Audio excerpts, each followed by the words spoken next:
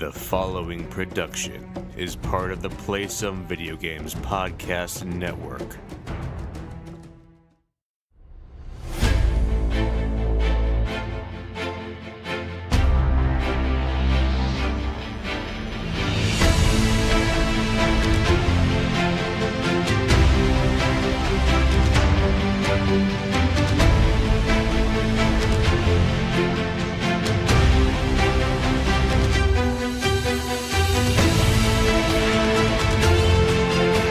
Greetings, boarders, and welcome to Board with Video Games, the gaming podcast that strives for the right balance of coverage for games you play on your table and on your television. You can think of us as the Lilo and Stitch of gaming podcasts. We're a proud member of the PSVG Podcast Network. I am one of your hosts, Kyle, and joining me on this co-op adventure, the guy who ensures I do not get left behind. Josh, how are you doing? I am doing great. Are we embracing borders? Is that what we're doing? Well, I thought I'd try it on for size. What do you think? I mean, it used to be a bookstore, and obviously it's spelled differently. It makes me think of someone who went out of business. Well, it's spelled differently. That makes it okay, doesn't it? That's true. I wouldn't argue with that. So hearing it said, like, how do you feel about borders? I think it's dangerously close to hoarders, so it could have a negative connotation. I mean, it might be kind of accurate too, though. But we could also we could make it a positive one. Right. I didn't hate it. Okay. That is like the faintest praise ever. I didn't hate it. Didn't hate it. It's not terrible. I also am I Lilo or am I Stitch in that? Because I think they're both leading each other from trouble. Right. In this category, isn't Lilo the one who tells Stitch that like Ohana means family and family means like no one's left behind? So you would be Lilo and I would be Stitch. And sometimes it feels like we're speaking different languages. I mean, sometimes that is true. I feel like that is. That's fair. That's fair. I'm a big Disney guy. Are you a fan of Lilo and Stitch? Yes. Although it's been a while since I've seen it. It's been a while since I've seen it as well. I feel like it's a very underappreciated Disney film. My cousin is the biggest Stitch fan that I've ever heard of. He's insane with Stitch. Everything. I don't want to get into it because I'll make him sound like a crazy person. But okay. He's infatuated with Stitch, so he's a huge fan. Is there something specific about Stitch that he is infatuated with? I don't know, but I do remember, maybe you remember when, for our older listeners, when Lilo and Stitch came out, the ad campaign before the movie was the trailer would be a different Disney movie, and Stitch would like inexplicably be in the movie. Oh, yeah. Like Aladdin's on the magic carpet and he's on it with him, or he's, with Ariel underwater, all these different things. And they would like put him into every Disney movie. So I think that might be where like the interest in the character started. I'm going to say he likes the character more than the film. Okay. So he's not as into the Stitch cinematic universe, maybe. It's just a guess. I guess I should say I've never sat down and had a conversation with him about his love for Lilo and Stitch. So who knows? I don't remember too much about the movie. I remember there's like other aliens trying to catch him, and he's an experiment number something, which I can never remember. I should watch it again. And it has Mr. Bubbles. Isn't Mr. that Bubbles. He's the guy's name? Men in Black looking dude. Yeah, isn't he Mr. Bubbles? Yeah, maybe I'll watch it with the kiddo and see if the kid isn't scared to death of it. Right now, he's only scared of vacuums, so maybe we can handle Lilo and Stitch. Well, I was just about to compare your kid to my dogs. So I do. I did compare him to the cat, so it's the same thing. But I think Lilo and Stitch was one of those. I didn't see it in the theaters or anything when it first came out. I saw Lilo and Stitch many years later. And then I appreciated it quite a bit. I thought it was pretty wonderful because it has some really good messages, some good lines in it. I don't know. I enjoy Lilo and Stitch. I think it is very underappreciated. Like when you talk about like the Disney pantheon of like their animation of the late 80s and 90s, you talk about Aladdin and The Lion King and Little Mermaid and Beauty and the Beast. Like those are all great. But I think Lilo and Stitch gets a short shrift in those conversations. Well, I look forward to our Disney podcast when we get to alphabetically Lilo and Stitch and we can go full on. So here's the question. If we did a Disney podcast, Yeah, I would do that. Would it be non-animated movies as well? You know what I'm saying? Yeah, like how we doing we pirates. could do it. We could do it non-animated as well. And what year are we starting? Oh, we're going to do it alphabetically? That's what I would do. You start from A. Okay. Well, we'll talk about that. Maybe that'll be part of it. Right after this. Yeah, Just exactly. jump right into it. It'll just be our chance to get another podcast going, you know? So, yeah, hey, more podcasts. That's what this world needs. I read somewhere, and I don't remember who originally said it, and I thought it was kind of true that like doing a podcast today is like being in a band in the 90s. yeah, that's yeah, you're absolutely right. Yeah, which I think is totally funny and true, and I've totally done both things because I'm old. But anyway, on to the housekeeping. This is not a Disney podcast yet. This is a gaming podcast. So thanks so much for joining us this week. As always, if you have any feedback, questions, suggested topics, hit us up at Board with VG on Twitter, or check out all of the wonderfully awesome things Josh is posting over on the Instagram, also Board with VG. You can find us on Facebook at facebook.com/boardwithvg. So we love 5-star ratings over there. And if you want to communicate in the long form or enter a contest I'll talk about soon, boardwithvg@gmail.com.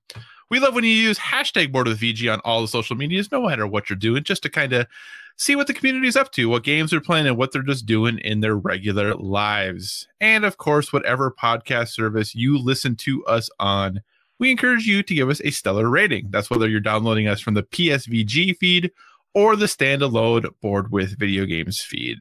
PSVG has launched a Patreon, and we're thrilled with the support you have given us thus far. If you'd like to monetarily support what we do, you can find us at patreon.com/PSVG.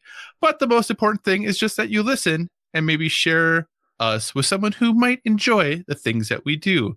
But I do want to give a quick shout out to our Patreon producers, Coach Hulk, Edwin CaloDevin, Kevin Austin, Chris M, Joel Voss, Professor Switch himself, and Bonesaw. Thank you so much for your support at that producer level.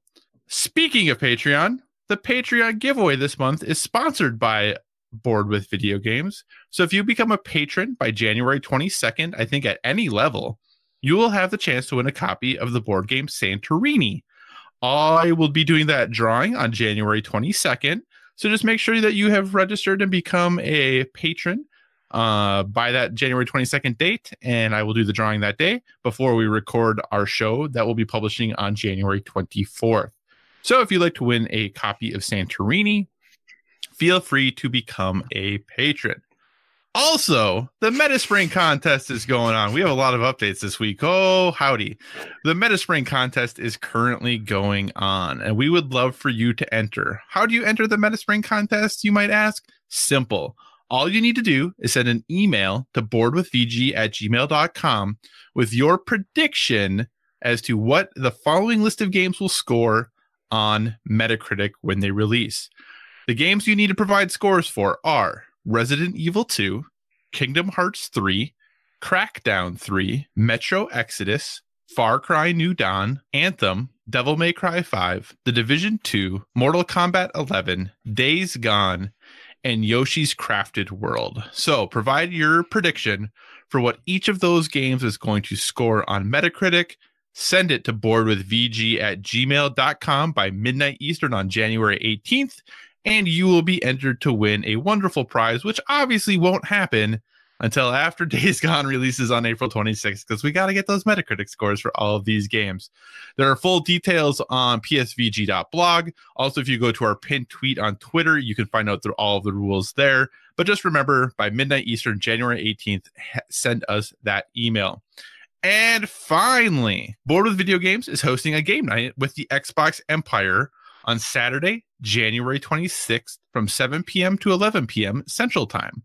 We're going to be playing some good old Halo 5. And if you don't currently own Halo 5, it is on Game Pass. So if you've never had Game Pass, you can sign up for a 7-day free trial, or your first month is just $1 currently. But if you already have Game Pass, you have the game. So again, Saturday, January 26th from 7 p.m. to 11 p.m., Board with Video Games and the Xbox Empire are getting together to play some Halo 5. We would absolutely love for you to join us. Whew, Josh, that was a ton of housekeeping, man. Mm-hmm. We're doing stuff, though. Growing. I know. Yes. We're doing stuff, which is pretty exciting. I'm glad that we're doing stuff. And we really hope that you all, wonderful listeners, want to participate in all those great things. So with that, we're going to probably do things a bit different this week. We are just going to talk about news and answer some listener questions instead of having a topic of the show because, the end of 2018 was a little slow, but boy, did 2019 start with a roar. So we have a lot of things we haven't talked about that we want to cover. So with that, Josh, what has been some of the hot board game news, sir? Well, let's start with, I would say this is considered a surprise announcement. At least it was to me. Excuse me. So I'll just read it a little bit and then we'll talk about Fantasy Flight Games announces Journeys in Middle-earth. So I'll read their press announcement a little bit. They've announced a new board game based on tales from the Lord of the Rings called Journeys in Middle-earth. It's a fully cooperative, app-supported board game for 1 to 5 players. Players take on the roles of Middle-earth's heroes, such as Gimli the Dwarf and Frodo the Hobbit, as they embark across Middle-earth on grand adventures and fights against Sauron's oppression. Individual games, which last roughly an hour, serve as standalone adventures in an overarching campaign across the wilderness. Players use 6 different heroes who have their own abilities and use special skills instead of dice, while exploring, encountering threats, attacking enemies, and interacting with the people of Middle-earth. In addition to hero-specific skill cards, there are also role-specific cards which can be added to the deck. So if Frodo takes on the role of a Pathfinder in one adventure, he can take on the role of a hunter in another adventure and play differently because the cards will be different in his deck. There's 25 miniatures. There's a bunch of bad guys. There's going to be branching narratives and side quests. It's interesting to look at. If you want to check it out you can go to Dice Tower News or go to Fantasy Flight's website. I'll tell you, Kyle, I was intrigued by it at first. I saw on Fantasy Flight's site, if you pre-ordered it, you would get you get character mats for every character. They already sold out of those. I know, like 2.5 days. Which is crazy. Yeah. And I say that's crazy because the game is $100. Yep. And that's not just it, because there's also like a supplemental map that's $50 if you want to get it with the game. I think isn't it 40? 40. Sorry, 49. Is it? I think it's $39.95. Is it 39? Okay, so $40. Still, $40 for an additional map. So I think we have some questions from listeners later that kind of reference my worry about this. Just like Mansions of Madness 2nd Edition, is these games that are going to be relying on apps and the cost. We're already seeing people talking about dead apps for things. Right. And how it kind of renders some games unusable. What's your opinion on that? And what do you think about this game from what you've seen so far? So I'll talk about the game first. And I'm really interested in this game. I was going to actually pre-order it today, but by the time I went to pre-order, they had the announcement up that, hey, you no longer get the special playmats if you pre-order because we're out of them. And it literally, I think the article posted about the game on January 13th.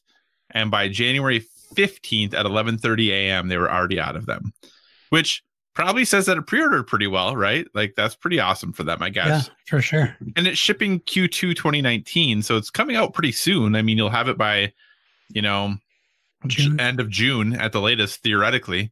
So that's pretty awesome. I am a casual Lord of the Rings fan. My wife, though, is a huge Lord of the Rings fan. Adores Lord of the Rings. Regularly, I can't even count the number of times she's watched the movies. I can't count the number of times she's read the books. I will do trivia things randomly. I'll come across super hard Lord of the Rings trivia thing, and I will ask her the questions, and she will get 90% of them right. Wow. She is super into Lord of the Rings. So I showed this to her and said, hey, are you interested in this? And of course she said yes. But there's one question that isn't answered that I want to know the answer to, and that's how long is this game? All right. How many missions are there? It seems like it's app driven. So are the missions only on the app? Right. It certainly seems to lead in that direction. Right. So that, kind of like you said, is a bit worrying. I hope that in some ways it's worrying, in some ways it's exciting, right? Because they could continue to add missions theoretically for free, but I'm sure you're gonna have to pay. Like I'm sure like you might get an occasional one for free, but I could see them releasing like a mission pack expansion where you don't need to buy any other physical parts or components for the game, but it's just a add-on app purchase for $15 that adds like 3 more or 5 more or whatever missions to it. I am hesitant to pre-order it right now just because I don't know how many missions are in the box for the $100.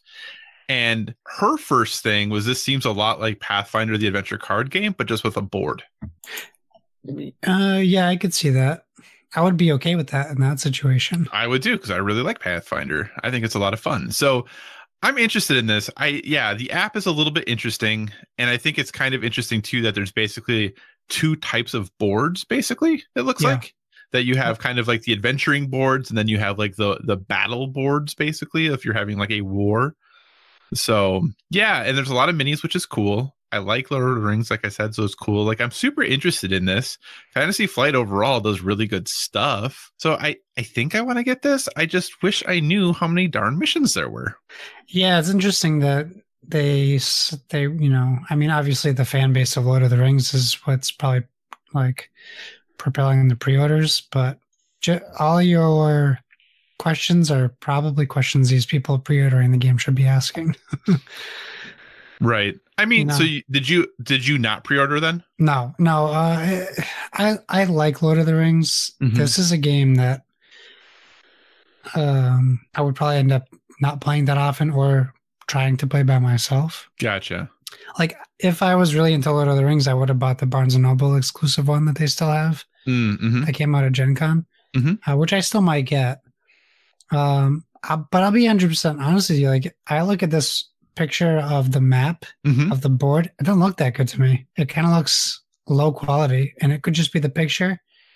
But like $100 to me, it just doesn't like scream that at me, especially with the app like built in. I'm trying to be a little bit more cautious about that, and I don't know that I have any games right now that rely on apps. I was going to get Rising 5 and I kind of held off on that because it's app driven. Just a little worried. I'm like Rising 5 is like $30, so I think that's a little bit more feasible. Right. But I bought Mansions of Madness first edition because I don't need the app. So you bought that over second edition when you had the chance to buy second edition? When I had the opportunity. I mean, I obviously got it at a much cheaper price as well, but I would love to play second edition on an app, but I'm worried. I'm just worried about the app thing. Right. Could be unwarranted. Who knows? But that's just something that holds me back from, if this game was $60, yeah, I'd probably buy it. Right. I just wish that I could like look at the rule book or something. Yeah, I know. Maybe Plaid Hat's really good about that. Maybe there isn't one. Maybe it's all in the app. That would be a problem. I think games that do these app-driven games, they need to support a fully playable game without the app. Like, give you a rule book. So, hey, if you don't want to use the app, like there's a game on Kickstarter right now. It's like a game you play in the dark, and it's app supported. It's like a hunting game. I forget the name of it. It's a ghost-like game. It's $100, but it looks really cool, and you play it in the dark.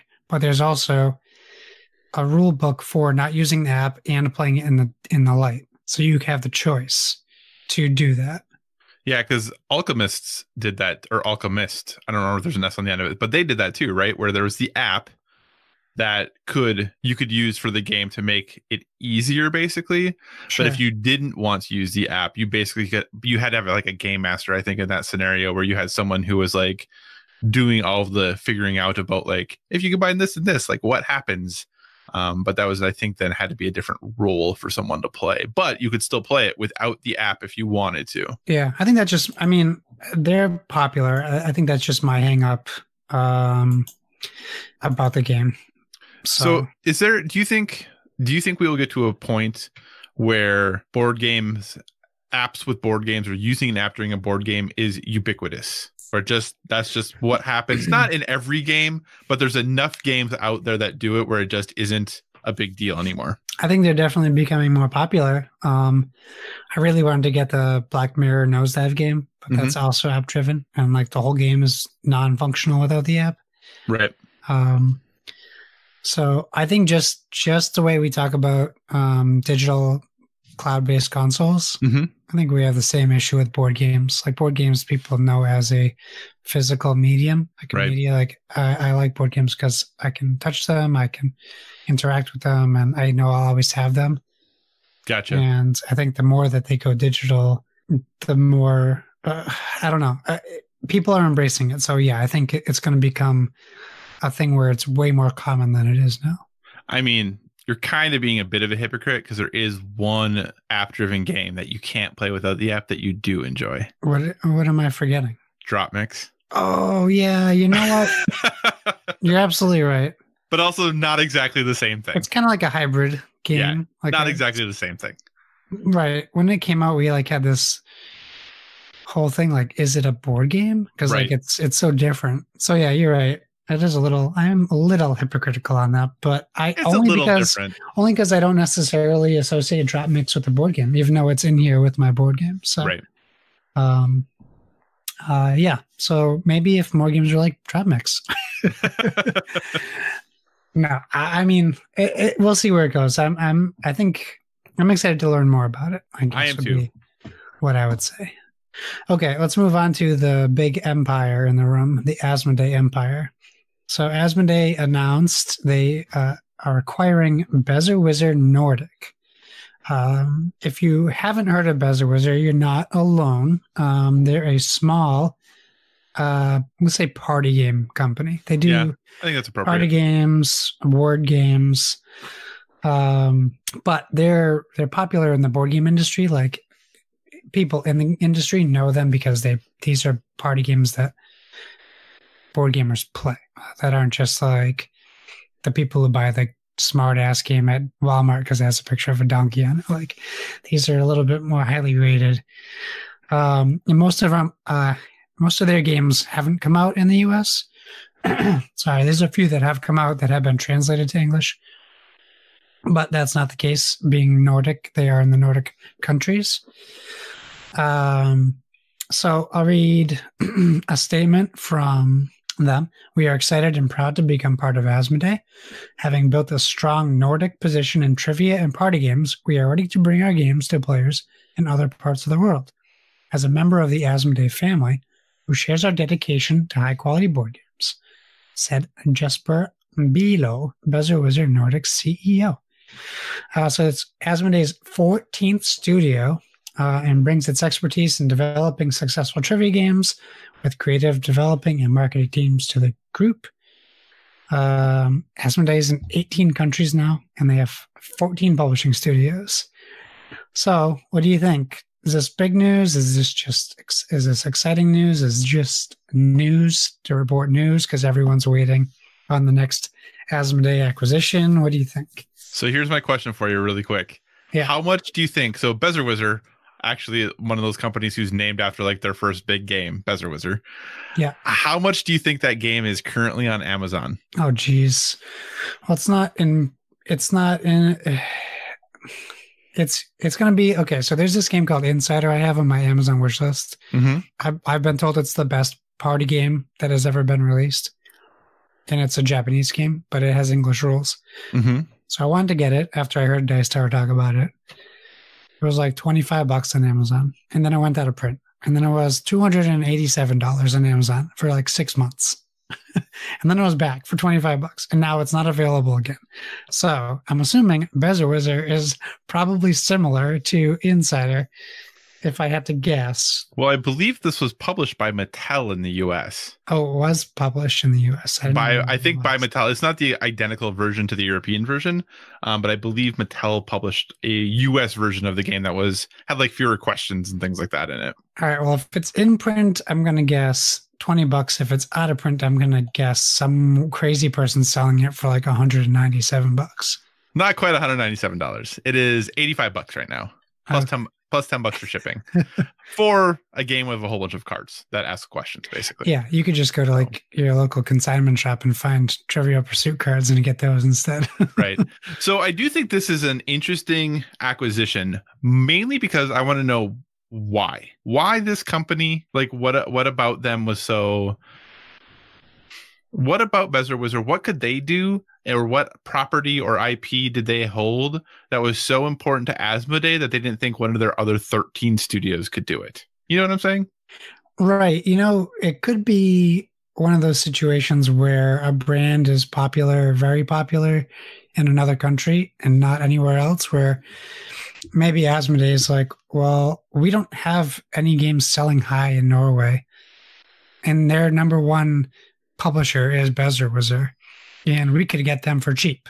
That's true. You know, and then they were like, this is how we get the Nordic countries. I don't know that's what they're thinking, but because I feel the same way as you, I'm like, it doesn't make a lot of sense for them to snatch up a tiny company. But right, when you look at Microsoft buying all these small companies too, like I think it makes about the same amount of sense. Right. And I mean, I know I did a prediction about Asmodee buying another company that was going to be like groundbreaking or one that we didn't expect.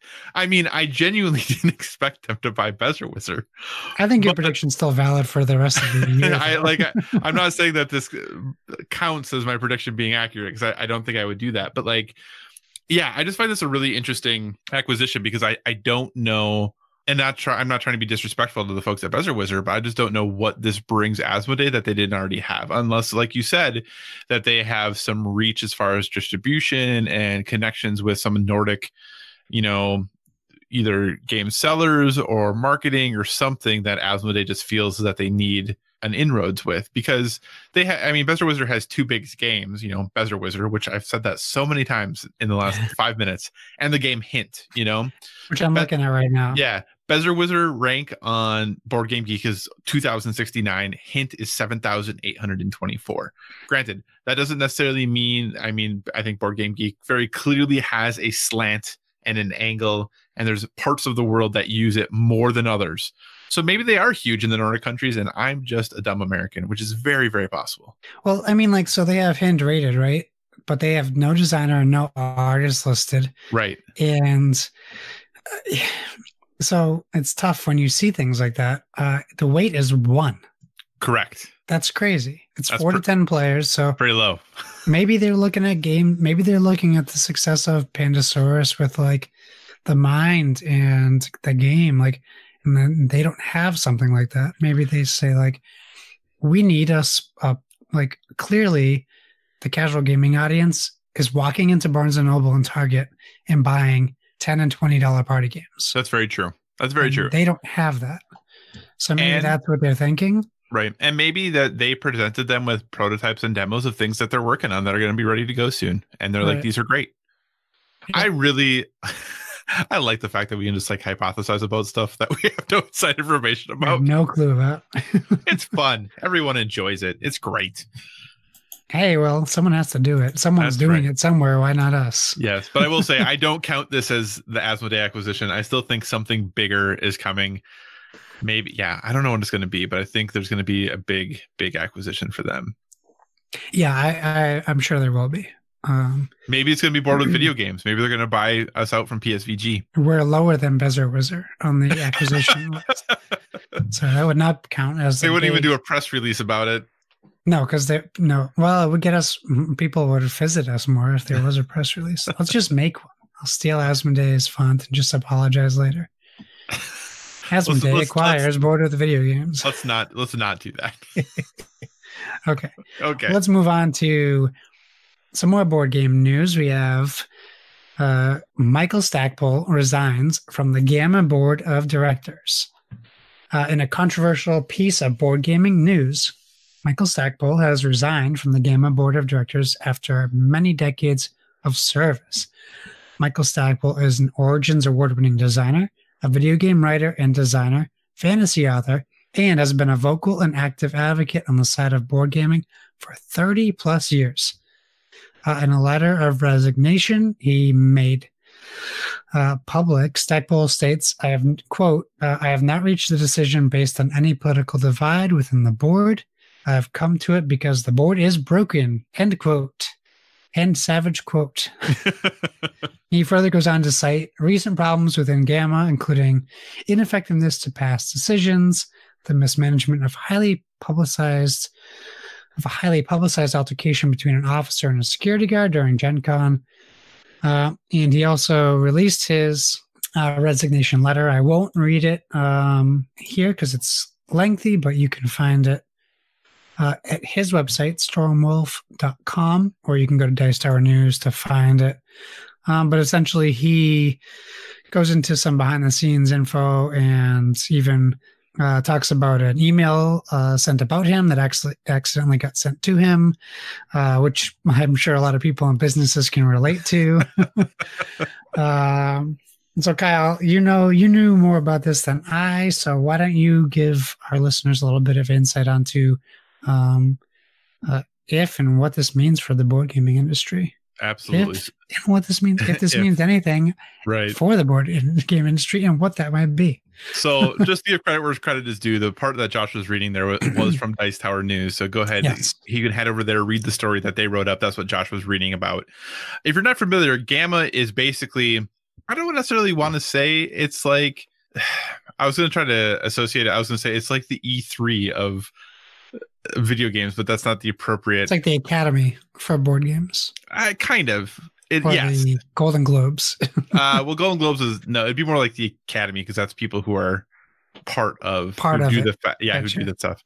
But yeah, anyway, Gamma is the Game Manufacturers Association. It is the trade organization for those who sell, buy, provide, create, develop, publish board games. It's kind of their trade organization, and it's just very interesting because, Michael Stackpole has been around in the game industry for a really long time. He's one of those people whose names has kind of always floated out there.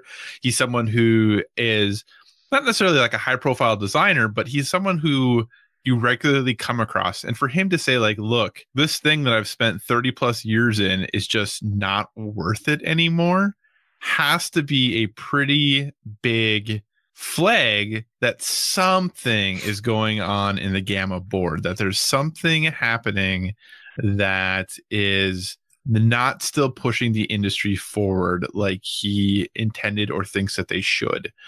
In his letter of resignation that he posts on his website, he talks about how, the board took 45 minutes to word a resolution empowering a committee to hire a lawyer to negotiate with another lawyer. And, it's kind of humorous to think because, I think we've all worked for or been in organizations where we sit there and we're just like, wow, this is not the most functional group right now.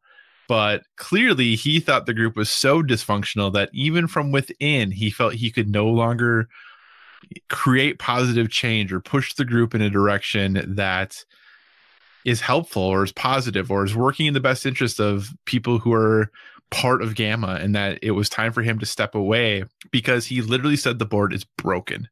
Not that it's having a rough time, not that they're making some poor decisions, that it just doesn't work anymore. So I'll be really interested to see what, if any, response Gamma has. At this point, I don't believe they have given any response to him leaving or stepping away. And this is just, I don't want to say troubling, but I think it'll be very interesting, especially when Origins rolls around coming up here in a few months. That runs actually at the same time as E3. Yeah, it'll be very interested to see how Origins goes, how that is handled, if this has any impact or any questions are asked when it comes to attendance, who is there, membership, all of those things. And if, this is going to be what Gamma needs to kind of pull themselves out from the muck and say, okay, we're going to start doing things better. Or are they going to come out and say, like, look, this, he's been a great member of our industry, but he's off base and is not totally, what he's characterized is not accurate or correct about how we function, and that we're just not worried about what he had to say. I'll be very interested to see kind of what they say. Josh, as someone who, we talk about board games every week, is this something that worries you at all? Not really. The industry kind of like polices itself, I think. I don't think like I don't know. I think it depends on your, like, if we're going to use like the academy, like correlation, like how important is the academy to film? Like, it's still going to get made, still going to get put out and produced. So, I think it's important news. I think it's important to be talked about, and that Gamma should be, what's the word I'm thinking of? Trusted and trustworthy and a well-run organization. And it's important that people like this kind of step out of that light and shine and put that spotlight on the other group. But you also have to take everything with a grain of salt, because you're also relying on one person's word over everyone else's at this point in time. Like, it'll be more interesting if more people come out and say, I totally agree with what Michael said, and I'm on his side, and things need to change. And I'm glad he said something, but more than likely, nothing's going to come out of that side. And it's just going to move on the way that it has been running. Right. Yeah, it's been an interesting year too, because, it was at Gen Con this last year too, the president of Gamma got expelled from Gen Con for, an incident while he was there as well. And I don't really think Gamma ever said much about it. So I think that, there can be, I think maybe he is onto something, that things aren't functioning there quite as well as they should be, maybe. Yeah. I mean, that happens with, well, it doesn't always happen, but you see it happen in businesses where a whole board is taken over and replaced. And obviously that's a sign of something not going right, and someone saying something to the right person. So maybe this is that first step in that direction. Absolutely. Who knows? The last board game story of today, before we get into video games, Darwin Bromley, the founder of Mayfair Games, has passed away. So Darwin Bromley, this is also from a Dice Tower News article, started as a co-designer of a game called Empire Builder in 1982, which was considered one of the first popular route connection games, and founded the company to distribute it, Mayfair Games. Most people know Mayfair from Catan, or Settlers of Catan, before it was brought to the U.S., Agricola, so many games. And Asmodee bought Mayfair back in 2016, which was the start of Asmodee's huge acquisitions, I would say. And yeah, I mean, he was just a big, important titan in the board gaming industry, the Mount Rushmore, one of the heads on Mount Rushmore of board games, of modern day board games, at least. So like where we are now, he represents a lot of where we came from and where we're still going. I mean, Catan, they just put out an expansion. Like, it's still going. This is a game that continues to live, and he was a guy that brought that to us. So much respect for Darwin Bromley. You have anything to say about Mr. Darwin? I think it's just one of those, want to pay due respects to someone who really, founded a company that has helped shape hobby board gaming to what it is today. I mean, if you look, I'm looking at the Board Game Geek page for Mayfair really quick, and you just look at the first 10 games on the list: Caverna, Le Havre, Patchwork, Tigris and Euphrates, Agricola, Grand Austria Hotel, Steam, Isle of Skye, 1830 Railways and Robber Barons, and Modern Art. Yeah. That is an amazing catalog of games. And that is the first page sort of by rank. And that doesn't even get into your Catans, your Agricolas, some of those huge games that had really pushed the limits as to far as bringing games to a large group of people. So just, wanted to pay due respects to someone who really had a huge impact on the game industry and really help make hobby board gaming, what they are today. And, Mayfair, a company that had financial struggles, they closed down and then reopened and then sold themselves to Asmodee, did a lot of things to try to keep them going and still publishing, high quality hobby board games. So much respect to Darwin and everything he did, and may he rest in peace. Yeah. All right. So that is enough of board game news. Look at this, man. We're crushing it. This is the reason there's no topic this week, is it's just going to be a full news day, because let me tell you, this video game news is about to get super juicy. So starting with video game news, a couple lighter stories. PlayStation has added another game to crossplay. Rocket League has joined the fray, which means that the PlayStation crossplay beta program now has 2 games. What's the first one? Fortnite. I thought that wasn't working yet. No, I'm pretty sure it started working the day they announced it. Okay. You might be right. I might be wrong. Fortnite and Rocket League. So those are the 2 games in the beta program. I'll double check on that as you answer this next question. Okay, so we have a free-to-play game and a super small, not in a derogatory way, but a game from a smaller publisher. Obviously, sure. Rocket League has made lots and lots of money, but was offered, free on PlayStation Plus and took off huge.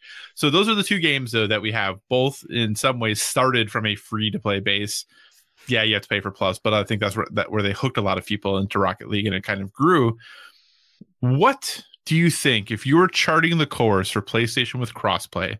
Clearly they're adding things at a pretty slow rate, but yes. What would you, by the end of 2019, what other games would you like to see be in the crossplay program? So that's a good question. I think if you look at it from like the financial standpoint, where some people were thinking that Sony was coming from, I'm not saying that that's where they were coming from. For the crossplay issue, like Sony wants you to play games on the PlayStation, which makes sense. Right now, as you're pushing crossplay, you want to start focusing on the games that not a lot of people are playing right now, if that makes sense. So Dead by Daylight, Friday the 13th, these games that are on both consoles that have been free on previous Plus, like PlayStation Plus or Xbox Live Gold, that isn't costing Sony any money. They're just getting extra subscriptions, if that's how they're looking at it. So you want to start focusing on those first, and then maybe you start building relationships with developers or other studios to say, okay, this is working the way we want it to work. Like they have to get into the Minecraft game. That maybe should probably be next for them, because it's still a huge powerhouse for money, and now just Xbox and Switch work together on that right now, on maybe PC. I think so. And then they also have Minecraft Dungeons coming out this year, so that'd probably be a good thing to get on. Yeah, so there you go. So yeah, I think like games like Friday the 13th and Dead by Daylight, they really stand to benefit from PlayStation and Microsoft being able to play together. So I think those would be huge, even though Dead by Daylight is arguably a better produced and quality game than Friday the 13th by every account that I hear of. Maybe even games like Evolve, a game that could be resurrected. Do you think if Evolve went like that they would do crossplay, that people would go back to playing Evolve? I think so. I think like when it hit Games of Gold, like they saw a huge bump, and then that's when they enabled a crossplay with PC, and it got a huge bump on PC. But it was just like a little spike. It didn't really go too far. Is Turtle Rock even doing anything with Evolve anymore? I don't think so. I don't think so either. No, I think Coach Mo would know. He's a good champion for Evolve. He is. I haven't seen much, but it wasn't that long ago, maybe 6 months ago, where they really started another big push on PC, but I didn't hear much of it after that. But that's what I would say. What do you think for that crossplay aspect? So backing up really quick from the PlayStation blog, September 26th, and this is just reading the article that was posted by John Cadera, who's president of Sony Interactive Entertainment. He says the first step will be an open beta beginning today for Fortnite that will allow for cross-play platform gameplay, progression, and commerce across PlayStation 4, Android, iOS, Nintendo Switch, Xbox One, Microsoft Windows, and Mac operating systems. Okay. All right. Because I was asking it in Discord last week when we were trying to figure out our game to play, and no one knew that. I asked everyone, can you play PlayStation and Xbox, and nobody knew. Yeah. Well, I think part of it probably is because I don't know of many of the people in our circle, at least, that play games on PlayStation. I don't know of any of them who really play Fortnite regularly. I don't know anyone who plays it That's regularly anymore. But which I know, really like, shows how out of touch with the general populace they are. I know, like, a lot of us have it on every console, like Switch, Xbox, PlayStation. A lot of people in there have it. Kevin Austin would be the person I would lean to most on Fortnite knowledge. Right. Yeah. So for me, anyway, I don't play Fortnite anymore, but for me, I think staying with probably free-to-play games is where they're more likely going to say, or smaller published titles. So not games from Ubisoft and Activision, even though I think some of those would have some cool options. But I think you're going to see like games like Warframe, games like Paladins, Realm Royale. Yeah. I think you're going to see games like that will probably be the next slate of games that are going to go into that direction. And I think it's really going to be helpful for those style of games to do that, because, you know, especially if you are playing a game that doesn't cost anything to play, are you really going to buy a PlayStation to play Warframe with your friend? The answer is 100% no. Right. You know, you get it because it's free. Right, exactly. So I think games like that are going to be fun. I think are good steps. I think also smaller multiplayer titles, like I think of things like Gang Beasts. Yeah. And things like that, I think could really benefit from something like this, where you don't have a huge pool of multiplayer that you would potentially do, and being able to play that with friends across platforms, I think would be really helpful. You know, obviously my dream would be Overwatch, but I don't see that happening. I don't see, especially when there are still going to be, and obviously Overwatch doesn't have it, but since a lot of the big AAA games have a marketing deal of some sort with either PlayStation or Xbox, I think you're less likely to see crossplay in those games that have some sort of marketing deal. Because why would if I'm paying money to Activision for Call of Duty, right, and you can get like exclusive stuff, you know, for a limited time, like on our platform. Yeah, we saw that happen with Fortnite. Right, like why do I want you playing that game then with people who don't have those things? So yeah, no, Overwatch would be the same. Yep. Well, I mean, because they don't want you to, like, the Fortnite controversy was like they didn't want you to share V-Bucks via console, right? Like PlayStation V-Bucks were separate from like Switch. Yeah, but the cross progression and cross commerce is now part of all of this. Right. Like, so like with Sony, so I guess is the question, if you buy Overwatch credits, whatever they're called. So here's the PlayStation thing. Get those, or just Blizzard get those? So here's the rub a little bit. If I go into the PlayStation Store and buy loot crates, because you can't just buy credit, you have to buy loot boxes. If I go buy loot boxes on PlayStation and I open those and I get those earned on PlayStation, so whatever skins I unlock, whatever, that is on my PlayStation account. However, because like my Blizzard account is attached to my Twitch account, yeah, as is my PlayStation, as is my Xbox, if I earn something via Twitch for Overwatch, I get that in both games. Right. So that's where I think it is like, if I get loot boxes, I get those in both places if I get them from Blizzard themselves. But if I go buy the stuff on PlayStation Store, that does not transfer to my Xbox account. Right. Okay. At least is how it has seemed from everything I have done. So yeah, I hear you. But yeah, so that's what I like. I think having things like that would be good. But we'll see. You know, there was a long time between the announcements between those first two games. Hopefully, future games get announced a little bit more regularly than, 4 months between them. So moving on, some other fun news. The Uncharted movie gets another director, but this time it is none other than Dan Trachtenberg, the director of 10 Cloverfield Lane. And if you, fair listener, are not familiar, Dan Trachtenberg actually used to do video games, podcasts, and video shows. The Totally Rad Show being probably his most popular one that ran for like 5 years in the late 09, like the 08, 09, 2010 time. So that was kind of his most popular one. And there's a clip right now floating around on the internet of him being like, oh my gosh, I would love to get the rights to direct Uncharted. But how do you feel, sir, about Dan Trachtenberg directing the Uncharted movie with Tom Holland playing Nathan Drake? Well, do you know the other very famous thing that Dan Trachtenberg is known for? He did. Was it the Portal short on YouTube? Portal No Escape. So that was huge. It blew up the internet when you couldn't blow up the internet in 2011. That never happened. This was like this Portal short came out, and he was just like, I want to do video game stuff. And people were like, why isn't this guy not doing video game stuff? Let's do it. And then he went and he directed Playtest, which was the video game short on Black Mirror, which was awesome. Yep. And he is directing an episode of the show The Boys, which is based off one of my favorite comic books that's coming to, I want to say, Showtime. I could be wrong. Which is a show about superheroes who are bad and a group of people who kill superheroes that do terrible things to people. I've heard about this. Okay. So I can't, and it's created by Seth Rogen and Evan Goldberg.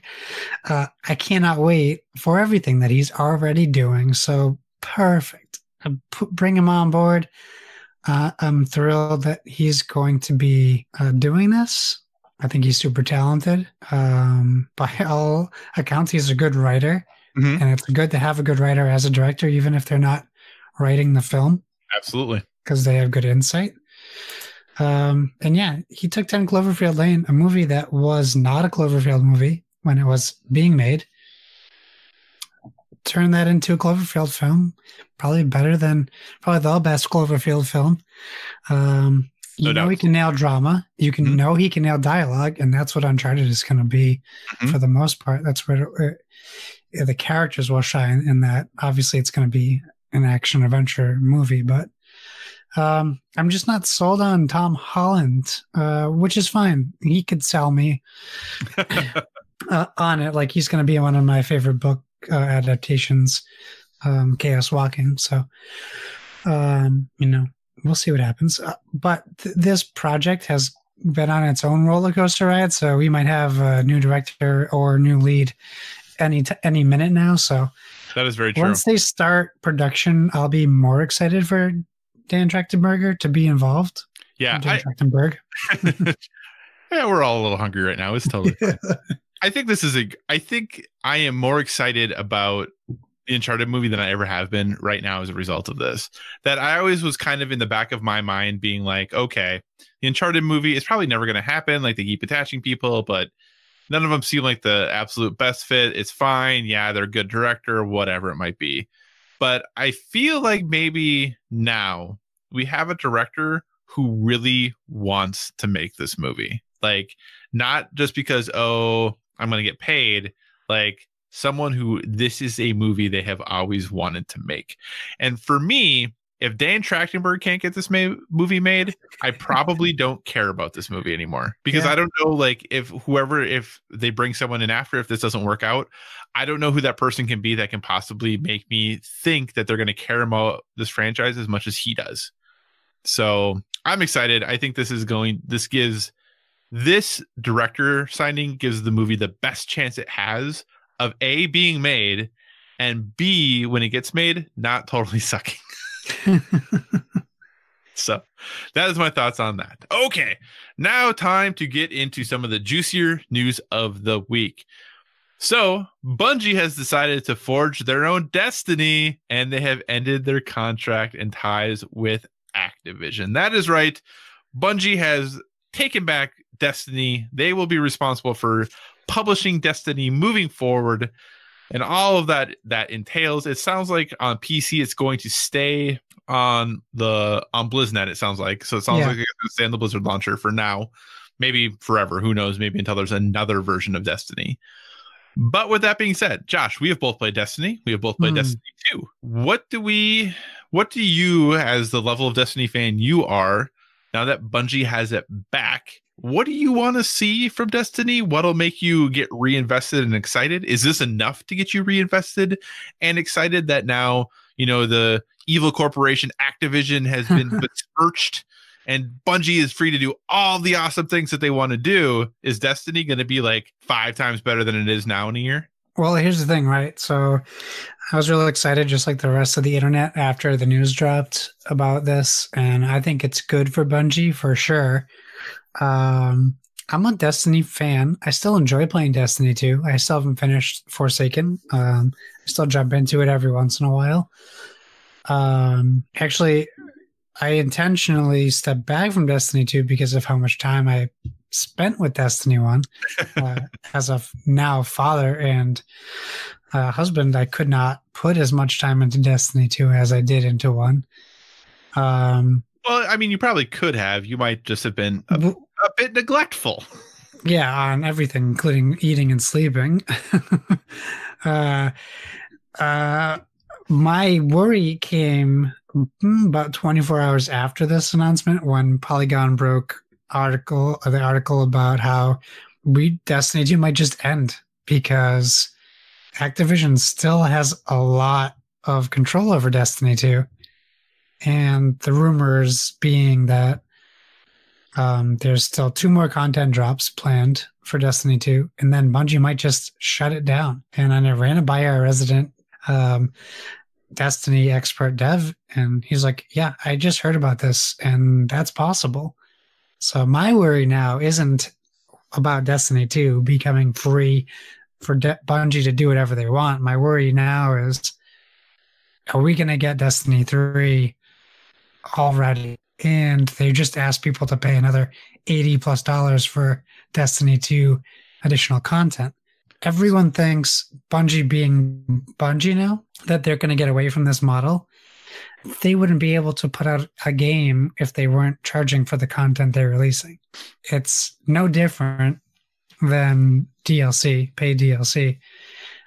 What I think we're going to see is Destiny 3 will come out. It probably won't be called Destiny 3. It'll probably be called like Destiny, because I think they're gonna adopt the World of Warcraft or MMO structure where you're paying for content every year or every other year or twice a year, whatever their model is gonna be, and they're gonna have this main structure of a game. Which Destiny, you look at Destiny 1 and Destiny 2, the core gameplay is still the same.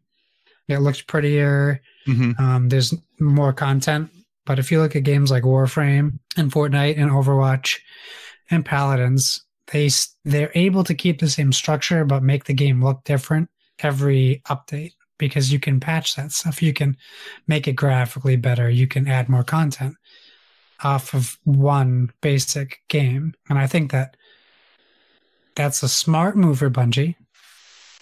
And it all depends on how they decide to handle it cost-wise, because that's what people are going to complain about.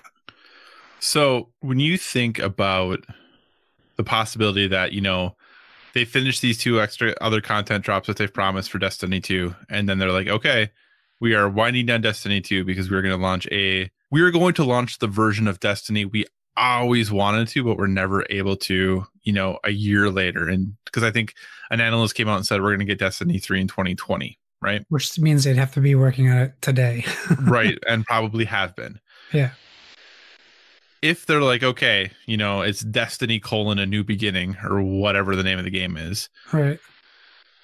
And Bungie says, hey, those other Destinies were good, but this is the Destiny we always wanted to make. Is that enough to get you to jump in again? And, if you go the MMO route or the World of Warcraft route, like that's a monthly subscription. Right. Is that enough? Do you trust them enough to jump in for that? Not blindly, because they said Destiny 2 was the Destiny they always wanted to make. And that's not the case. Like, they're still saying that, which is fine. It's like an evolving motto. This is always the next one will always be the one we want to make. I think honestly we'll never know how much or how little Activision held them back from their vision, right? Because it's always going to be someone's word against someone else's word. I think I've gotten enough enjoyment out of Destiny to invest in the new Destiny day one. I have enough history with it. It's if they can keep me, because no MMO has been able to keep me. So that's really what it will become. Right. Final question related to Destiny before we move on to other exciting, interesting news. Activision stocks dropped like 10% the day after this news was announced. Yeah. People talked about how folks at Bungie were popping champagne and being super stoked about this. Lots of stories going around. And one underlying regular thread you heard, I think mostly from fans and people who wanted this to happen, specifically on one console, was that, well, it's time for Microsoft to swoop in, right, and purchase Bungie to add them to their stable of studios. What do you think the chances of Bungie, whether it be Microsoft or anyone, what do you think the chances are of Bungie aligning themselves with either A, another publisher again, or B, allowing themselves to be fully purchased and become a quote unquote first party studio for someone? Well, look at how badly Bungie wanted to get away from Microsoft. Well, it's a different era. It's a totally different era of Microsoft. That's true. Not the same people. But they wanted away from Microsoft so much that they gave Microsoft the Halo. Like, they're like, you just take it so we can go and do our own thing.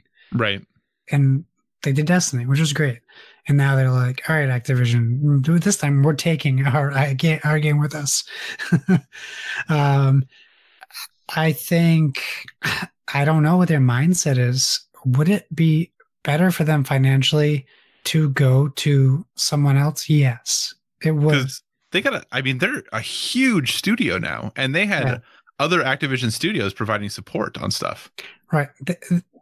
It's not just Bungie. Any studio would need help financially, whether it's just from budgetary or manpower, whatever the case. They would benefit from going to Microsoft or going to Sony. However, maybe they're in a situation where they want to prove that they can do it on their own. Maybe they think if we go to Sony, we're losing all of the Xbox sales. Like, there's a lot to think about. Do I think it's possible we see them sign with someone? Yeah, I think it's totally possible that someone buys them out. I'm talking about like they're like a free agent. They're signing with someone. It's totally possible. It's not something I would be shocked by. But I would say that's, in my head, 50-50 odds that they stay by themselves or they sign or they join someone. I would be happy either way. I just want them to put out good content. If they just don't go to EA. Okay, I was going to say, if they were to go to somewhere, where would you want them to go? I mean, the selfish part of me would want them to go to Microsoft. But considering I'm playing Destiny 2 on PlayStation right now, like, I wouldn't be mad if they went to Sony. So I would play my Xbox more. That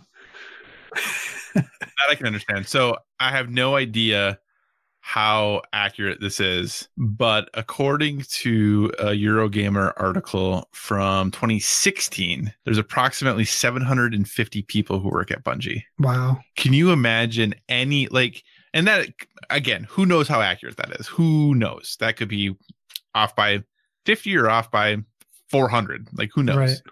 But that's, as an independent studio, that's got to be scary. That's a lot of people to keep employed. But if you're Microsoft or you're Sony and you're like, all right, we're going to go buy a studio. Do you want to buy a studio with 700 employees? That's a lot of people to have to pay now. Yeah. Well, you know what would happen. I don't know what would happen. Tell me. They would, of course, they would want to buy a studio. They would want to buy Bungie, but specifically Bungie. Oh, absolutely. But they wouldn't keep that staff on. No, absolutely they wouldn't. That's what people would happen. For sure. They would cut that studio in half. And they'd be like, sorry, guys, Santa Monica Studios is now also working with Bungie. Or, sorry, guys. I should say, Microsoft is like in this weird like generosity phase. So maybe Microsoft would buy them and let them keep their studio for a little bit. But eventually, that's a lot of people to keep on staff. That is huge. For a gaming company. Yeah. Other interesting side note before we move on. Destiny 2, published by Activision. But do you know who published Destiny 2 in Japan? Oh, yeah. It's Tencent? No. Or is it the other one? No. Who is it? Sony. Really? Yep. Sony was the publisher of Destiny 2 in Japan. Yep. Sony, like, is it SCE? Sony Interactive Entertainment. I'm assuming the Japan one. I'm assuming that it had to do with their publishing, with their marketing deal with Activision. I feel like it has to do with that than it has to do with That's a bundling interesting. agreement. But yeah, if you look at the publisher of Destiny 2 in Japan, it's Sony. It wasn't published on Xbox One in Japan. Well, yeah, because they don't sell Xbox Ones in Japan. Exactly. Very, very true. But yeah, so the publisher was actually Sony in Japan. But anyway. Nice. All right. So moving on to less exciting news. But this is exciting news, I thought. Okay, well, it's exciting, but it's crazy. It's a whole bunch of different ones all wrapped into one. So I'm going to let you talk about whichever one follows your heart. But apparently 2019 started and everyone decided they're going to sue one another. So the actual Pinkertons are suing Rockstar Take-Two Interactive for basically, I think they just want some money because they made a whole bunch for using them in Red Dead Redemption 2. Gearbox and their former studio lawyer are suing one another. And it's ugly. And it is very ugly. Netflix is being sued by the original publishers of the Choose Your Own Adventure book series because of Bandersnatch. And that's stupid. And the Orange Shirt Kid, who I have no idea who that is. Their mom is suing Fortnite like everyone else because apparently the Orange Shirt Kid did a dance that now is an emote in Fortnite, apparently. He entered a Fortnite contest to be made a dance character. Oh, really? Is that how? That's even more stupid then. He entered the contest to win. To be made into an emote, and now they're suing for money. I'm pretty sure the things he signed for the contest probably said you cannot get that lawsuit. So anyway, so apparently everyone is suing everyone. That's how we're starting 2019. Any of these that jump out to you? Any of these that you want to talk about? Why are we all suing each other? What's going on? Well, people want money. People have been suing each other forever over stupid things. This just happens to be in our industry area, industry. Like I talk like we are in this industry, in our interest area. From my understanding, they're suing Bandersnatch because they use the phrase "choose your own adventure," which you don't own a phrase. I'm sorry. You might own books called "Choose Your Own Adventure," but you can't sue me for saying "choose your own adventure" to somebody. Can you? You might be able to trademark a phrase. So, like I just said, Kyle, I really those stupid "Choose Your Own Adventure" books. I mean, they could potentially sue you. Potentially, yeah. Because I think it comes down to like. Because I'm trying to think of how it worked for music. Because like, is it you can? Because I think like you can like copyright lyrics, but you can't copyright titles or something like that. You could technically sing your version of a song, and they can't sue you because it's your version of a song. Yeah, there's something weird with how all that works, but yeah, I mean, this is silly. The Netflix thing is silly, but oh my gosh, that was rude. Oh my god, you can edit that out. I'm really not going to. I'm not gonna lie. Yeah, I don't understand that thing. It makes my stomach upset. Gearbox, in this thing really blew up for me. It like really bugs me. It reminds me of the whole Chris Hardwick thing that happened last year, where I don't know that you'll ever get 100% the right story from everybody. But Randy Pitchford, who runs Gearbox, I'm a big fan of. I was fortunate enough to meet him. He was a genuinely nice guy. And then the story comes out, which is horrible, if true, about a potential things that Randy Pitchford was into and getting money. And then, here's the problem. I think that we're still in this fire and pitchfork situation where the second any news story is dropped, everyone rushes to blame or crucify or take down the person that the story is written about, or without hearing anything else about what has happened. So immediately someone puts out a story, Josh did this. Everyone's like, why would Josh do that? Josh is a terrible person. Josh is evil. Why would he do such a thing? And then I'm like, what's happening? I have 1,000 tweets on my phone right now. And then everyone does this. And then you go, okay, 3 hours go by. And then this story comes out. Oh, did you hear about that guy who said those things about Josh? No. Well, what about him? Oh, well, he's a disgraced former employee who embezzled and stole thousands of dollars from Josh. Oh, okay. Well, does that make him a bad person? Did he lie to us? He's probably still telling the truth. Like, how do you know? Everything is suspect now. So this story came out about Randy Pitchford. It was not a great story. And then you find out the story was released by a former lawyer who supposedly stole lots of money from Gearbox. And his story was using a lot of freely used quotation marks around certain parts of his story to make, as they say, legalese sound differently about the suit and what may or may not be true and what may or may not be his interpretation of certain accusations. So since that story has come out, we have gotten no more clarification on the story. So we don't know what the heck is happening. So I don't know what to say about it. I'm not going to try to sit here and defend Randy Pitchford because I don't know him. He doesn't know me. He doesn't need me to defend him. He has lawyers for that. He has a PR team to do that. I just hope that whatever happens in this story, clearly this is the one that bugs me the most out of our stories. I just hope it gets resolved, and I hope that because of how quickly this went out to the public, I hope they share with the public the results of what happens so people can kind of move on. Right. And, we're not legal experts by any means on the show. The only thing I know about anything from a legal perspective is that since the name of the other employee is Wade Callender, who is the Gearbox lawyer for a number of years, he was their official counsel. When a lawyer files a suit, because that's a big thing, people are like, well, when you file a lawsuit or when you put any of this stuff in, you can say whatever you want, right? You can well, that's kind of true for most people, but you can't do that when you're a lawyer. When you're a lawyer, you actually have to be more truthful when you submit these sorts of things, because it can affect your ability as far as your bar licensure and things like that if you are blatantly dishonest or misleading when you file suits. Right. So I'm not saying that means that what he said is all completely 100% legitimate, and I'm sure it was probably very, very carefully crafted and worded into how it was presented and everything that was said. But I think it is important to note that when a lawyer is going through and themselves submitting paperwork for these things, they do have to be a bit more discerning and honest than the average citizen would have to be when it comes to this type of paperwork. And there's the end of my knowledge about lawyers. Yes. I would just add, lawyers also aren't supposed to steal money from their clients. So if he was really worried about his lawyer standings. Well, see, now you are saying that he did. Now you're saying he did. I know. I'm just saying in the case that if this was true, maybe he wouldn't also hold himself to the same standards if that was something that was true. It's true.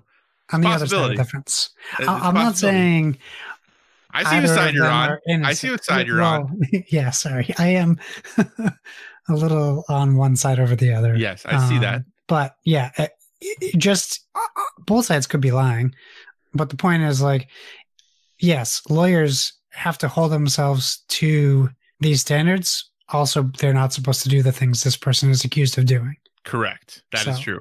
Sammy Sosa isn't supposed to cork baseball bats, but maybe he did, maybe he didn't.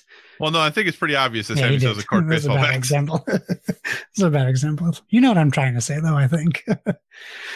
That is true.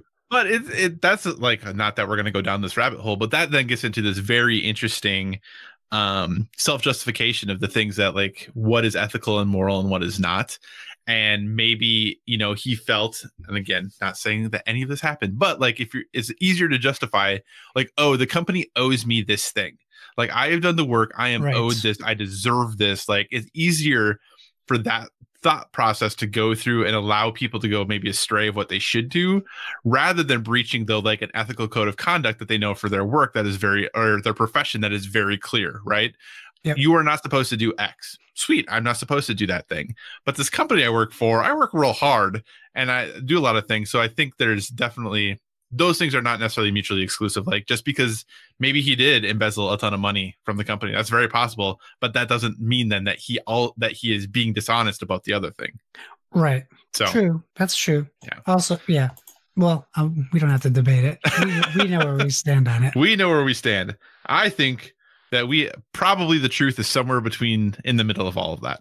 There's truth in there. The truth is out there, Kyle. Truth is out there, and it's probably neither one of them is probably 100% correct. It's probably ugly. Yeah, it's probably. I'm sure. Don't want to know it. I'm sure nobody is probably going to come out of that one looking super, super great. Well, I mean, Randy Pitchford had an interview that it was made public that was on a podcast. Yeah, it sounded like people were like, what he said was not, depending on where you are and what your thoughts are, maybe you think they're disgusting, but they're not illegal.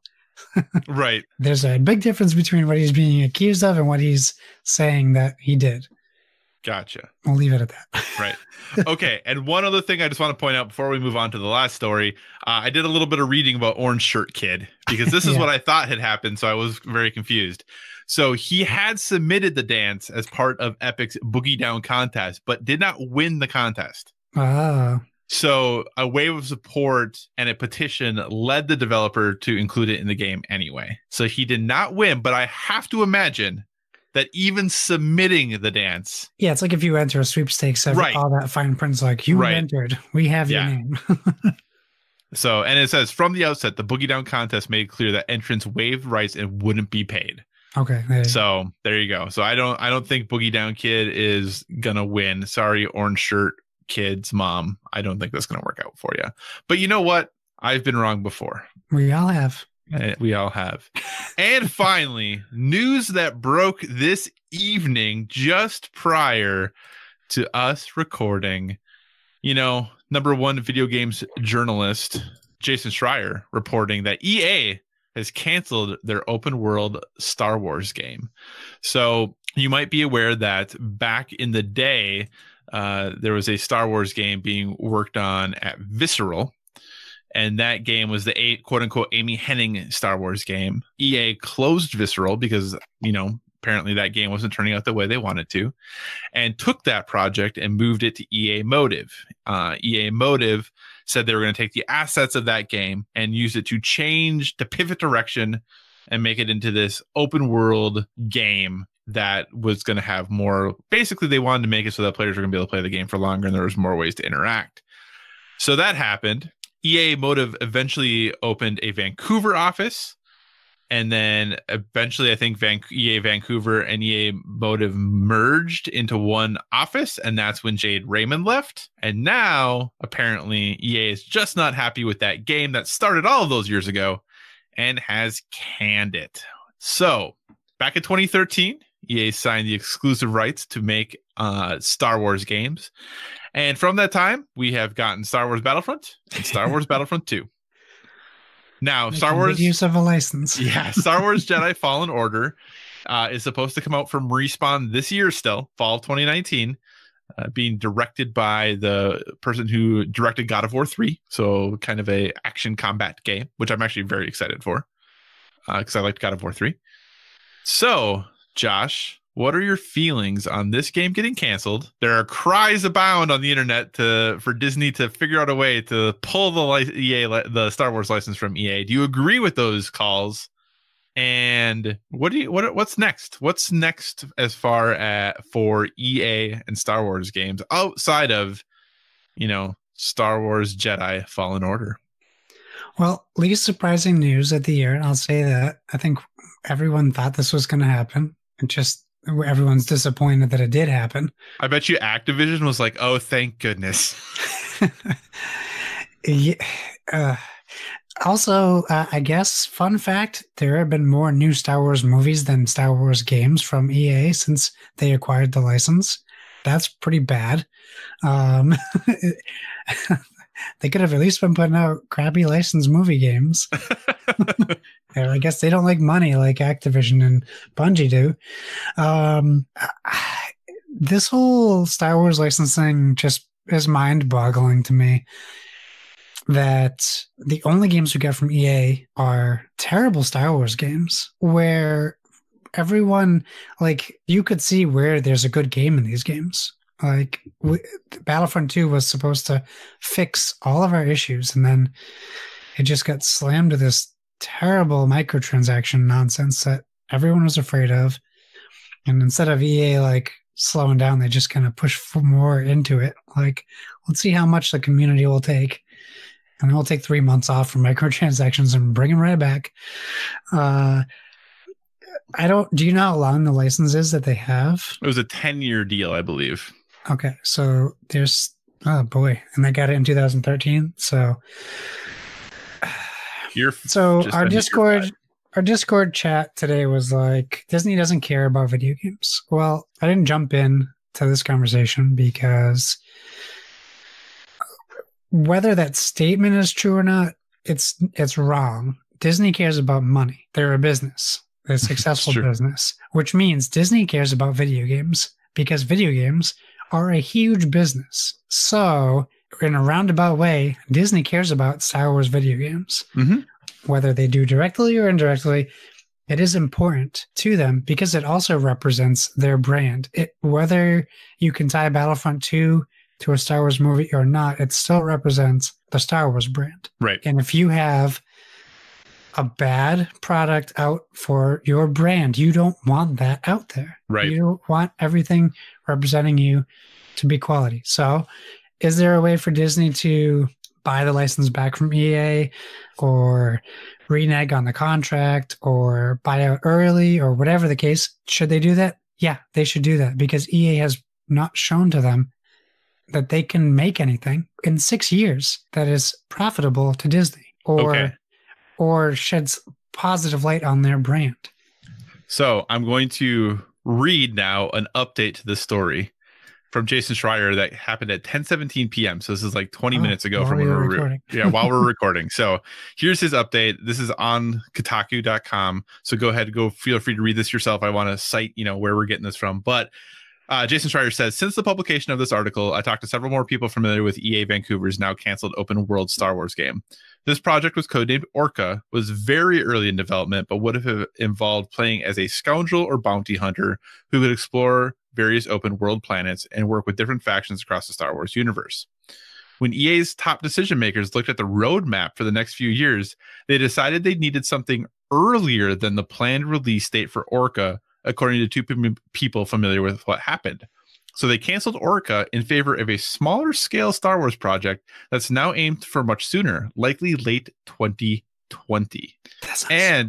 And to EA's credit, those people said the publisher did not lay anyone off as part of this transition. So it looks like maybe EA is hearing what everyone else is saying and is like, hey, we need games sooner, not later. And that if we have the Respawn game in fall of 2019 and we have this other game in fall of 2020, that's a Star Wars game each fall for the next 2 years. That seems pretty good, doesn't it? They're going to release their last Star Wars game on the dawn of new console generation? No. 2020 is too late. But maybe it's going to be like, the Assassin's Creed Black Flag. Alexa is telling me basketball scores right now for some reason. Oh, well. How did this happen? Oh, gosh. Okay. Alexa really wanted you to know what was going on in the world of the NBA. Really threw me for a loop.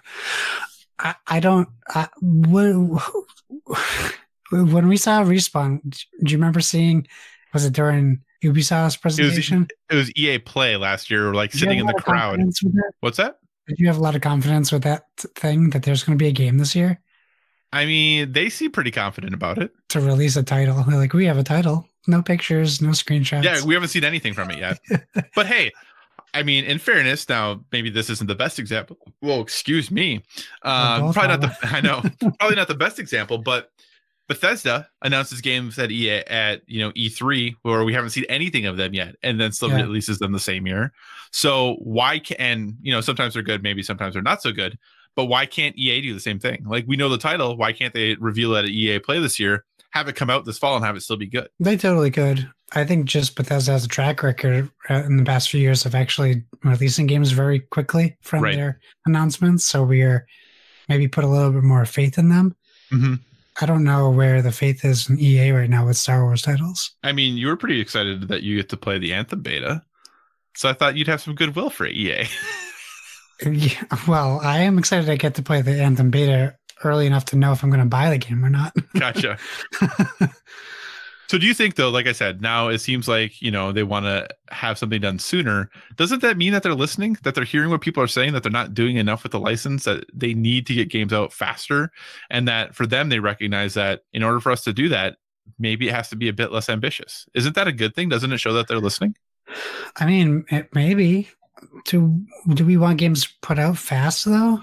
I mean, that's what everyone's talking about, is that we haven't got enough games. So, well, they aren't saying fast, though. EA said the license for 6 years. People are saying they want Star Wars games from EA, and there's only been 2 Battlefront games. Mm-hmm. When they've had the license for 6 years, they put out a game and then a game with a new skin on it that was the same game as the first one.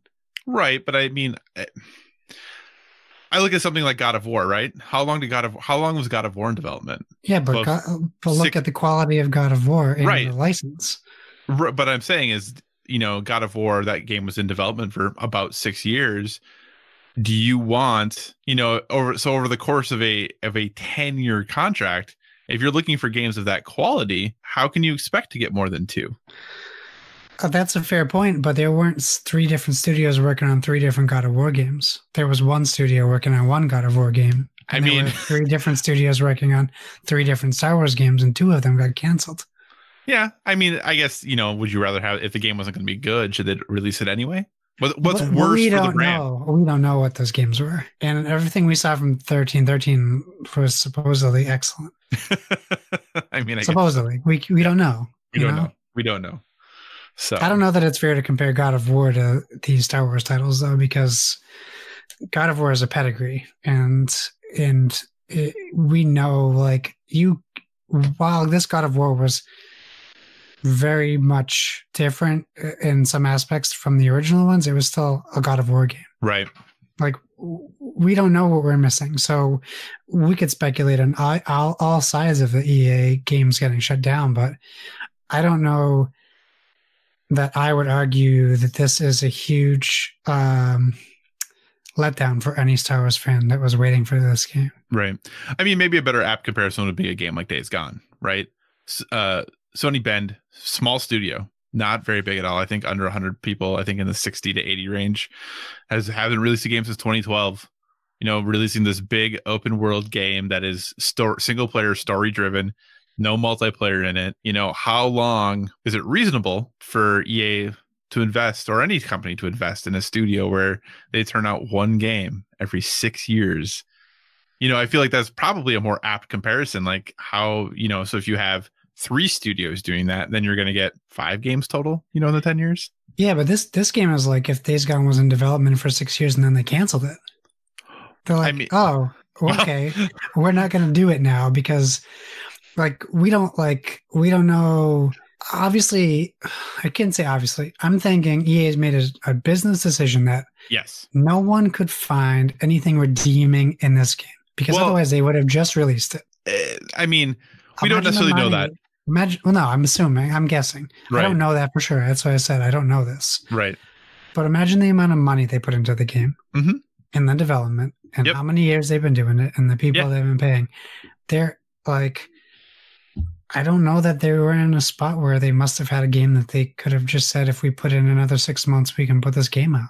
Right. And maybe that wouldn't have been the best decision, but now we wait another 2 years and they rush out a Star Wars game. Yeah. I mean, I just kind of feel bad for EA, which is weird to say, because if they really looked at the game, going back to the Visceral game, and they were like, this is just not going to work. So what is worse for them as a company, to cut their losses and cancel it? Granted, they shut down the studio, which is really tough. Obviously that's bad. But what's better for them is it better for them to cancel a game that isn't living up to the standards, or they don't think it's going to meet expectations? Or is it better for them as a company to release a game and have people say this is crap? Right. They're kind of damned if they do, damned if they don't, right? If things aren't turning out, they're kind of nobody's going to be happy with whatever decision they make. I hear you. I mean, they also did, look how quickly they made a story for Battlefront 2. Yeah, and you remember you played it. Yeah, but it has some redeeming quality. I mean, it's not the worst. It's not the worst thing I played.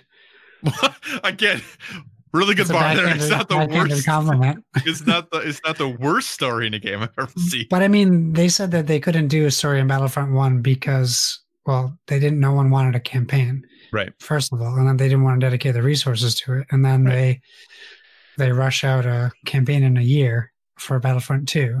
And I don't think people overall were very thrilled with it. No, but I mean, you could talk to people. There's definitely people there that enjoyed it. I mean, I guess my point would be if they have this game that they just canceled that had even a remote amount of that story in it, why wouldn't they just release it? But that's not an answer we'll ever get. That is not, well, maybe someday. They release a documentary someday. Yeah, maybe someday no clip will go on. And I'm just disappointed. And while I say it's not totally fair news, I'm disappointed that this license has been mishandled, regardless of the turnaround time on games or how long games take to get developed. We should have seen, maybe I shouldn't say more games, but we should have seen something else besides Battlefront 1 and 2. Well, and maybe this, the game from Respawn will come out this fall and it'll be amazing and all will be forgiven. I hope so. I hope so too. So, all right. Well, that is it for all of the news. And like I said, that was a whole bunch to get through, but we still do have a few listener questions and we want to make sure we give some time for those. So Josh, why don't you take us through the questions from our wonderful listeners? Well, let's start with what I would argue the ballsiest question, with Splig at Doublicious legitimately just tagging the president in a tweet to us, which really worried me for about a minute. So he says, President at Real Donald Trump invited you to the White House to play a game. Knowing the government is shut down, what are you hoping he really splurged on and bought you for dinner? Now, the obvious jokes are just the low-hanging fruit I won't take. Just go on the internet, you'll find it. I think I would pull Tom Brady, my local football hero, and I wouldn't go to the White House. I would say, I don't want to go. Right, because you're going to be hanging out with Donald Trump on your own private time if you're Tom Brady. Well, that's never been proven. There's no pictures of them together. I wouldn't go. I would abstain from, I would say, thank you for the invite, but I'm good. Okay.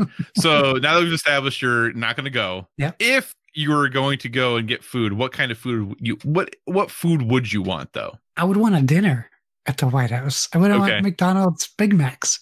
I can get that right now. Okay. I could literally leave my house at midnight right now and go get a Big Mac. Okay. I don't want to go to the White House and get a Big Mac. Okay. That makes sense. That's fair. That's totally fair. I'm gonna this answer's for Dev. I'm totally 100% asking for Chipotle. There you go. I want some Chipotle because I can't go outside. You Trump Tower taco bowls instead. No, I prefer Chipotle. Thank you. So, yep, that is what I want. I want me some Chipotle because I cannot just go outside and get it. And even though Dev says it tastes like wet cardboard, I need to eat far more wet cardboard then because, man, I do love me some Chipotle.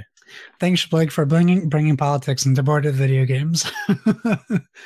All right, Heavy Metal Riff, aka Lucas, via Discord. He says, what are some innovations in board games you've seen lately that improve on board games? That's question one. Are there innovations you've yet to see that you wished were implemented? That's question two. And are there any problems in board games that you know need innovating, even if you don't know what the answer might be? I don't know how to answer that last one. I think we talked earlier about some innovations in board games that we've seen lately that improve on board games. And while I did express my worry for app-driven games, I can't deny that they are improving board games for the ones they have been implemented in. So I would say the digital app integrations are something I think are improving board games. I think for me, the things that I'm seeing that are improving board games are the things that are removing the pain points of playing board games. And for me, that's learning how to play them. And when you have video like folks over at Watch It Played, and when you have, Geek and Sundry and all those people who are creating these videos that teach you how to play the games, and the games that are going so far as hey, there's a rule book, but just start doing this thing. And like it literally walks you through exactly what you need to do. I think for me, like from mechanics aside, everything else, the folks who are making getting into the game easier, that to me is the most important innovation that we see going on right now. Cool.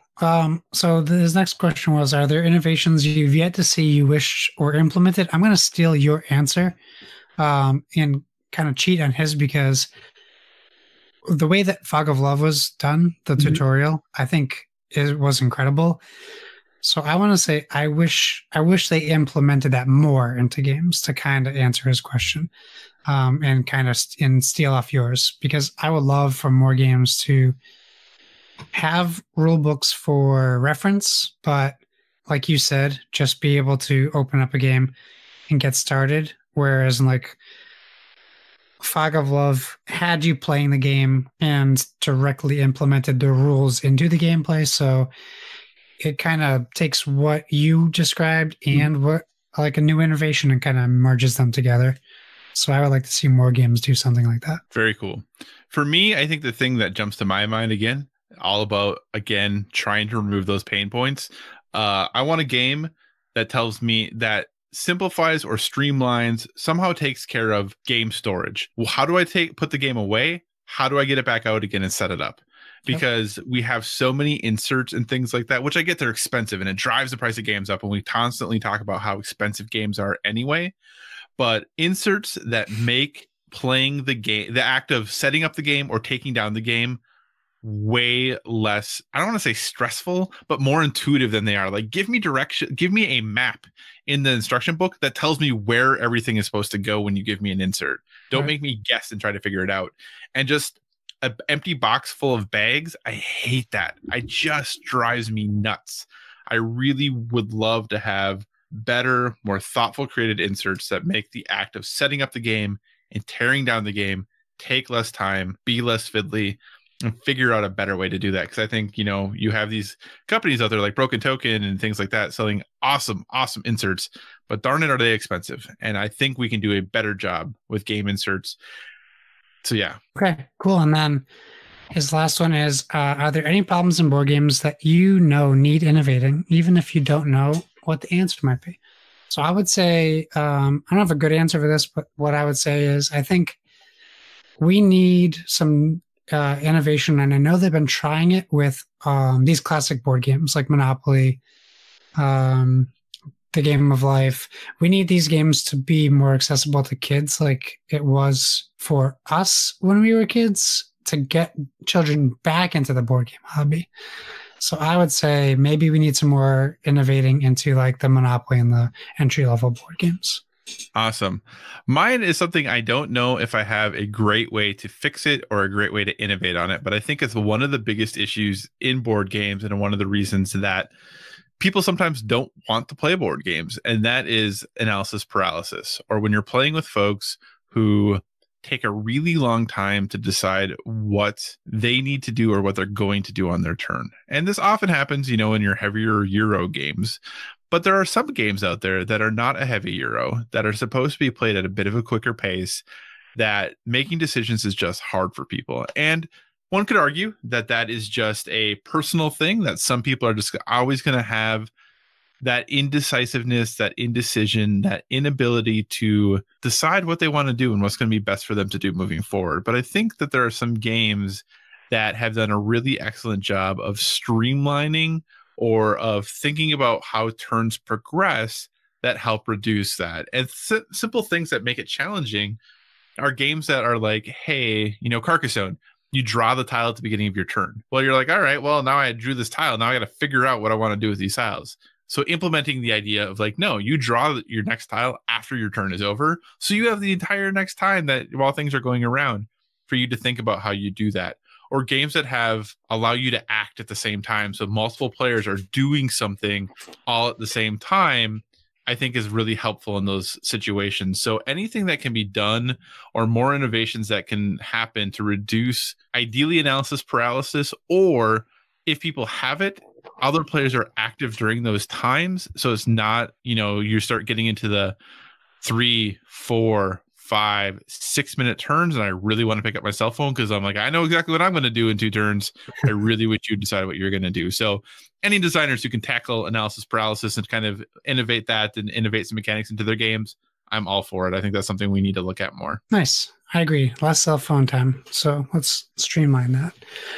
Our last question from Elium85 through Discord. If you're not on our Discord, what are you waiting for? Come on, we need some good board game talk. Most of it's just video game stuff in there. I know. He asks, how much app/digital integration can a game have and still be a board game? And I think that's a good question because we're kind of, I think, approaching that part of board games now. Is what is a board game? Mm-hmm. It's getting blurrier with all the digital stuff, and like we talk about Drop Mix as being one of those games. So I would ask you, so like this question to me, like kind of directly like hits Drop Mix like on the head, like this whole thing that Drop Mix is. And you take like Drop Mix and compare it to, it's not fair to compare it to like Mansions of Madness 2nd edition because one's a music game and one's a survival horror game. Right. But Drop Mix doesn't have a board, but it has a deck that you build. So it's a deck building game. I mean, it kind of has a board because it has the center part that you lay everything on. Okay, yeah. So technically, I guess it does have a digital board. Well, not digital board, it's a physical board. It feels more like it feels more like a peripheral. Peripheral, yeah. I don't know that there's a that I've seen a board game yet that has like that blend of both yet. So like maybe Detective or like Chronicles of Crime, maybe games like that where they're like right on the line. Right. But I don't know that we'll ever like, as long as it still has cards, a physical board, pawns, pieces, I think it's still considered a board game. And that's kind of where I'm at too, is like, there are definitely games that are apps and, you know, the entire thing happens in the app.